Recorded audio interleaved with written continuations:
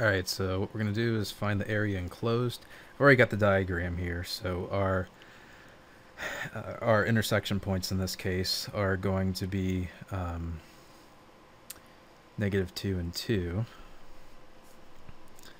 So in this instance, because you have an absolute value sign, well, kind of changes things. Alright, so from -2 to 2, absolute value of x minus x squared minus 2 dx. We get 2. So, well, since they're both the same, what we're going to do is just use this and double it up. Alright, so now it's actually going to be from 0 to 2.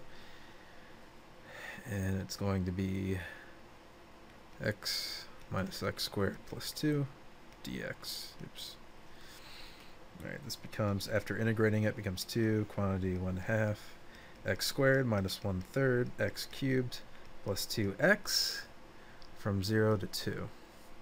And we ultimately get 2 times 2 minus 8/3 plus 4, which simplifies down to 20/3. That's it.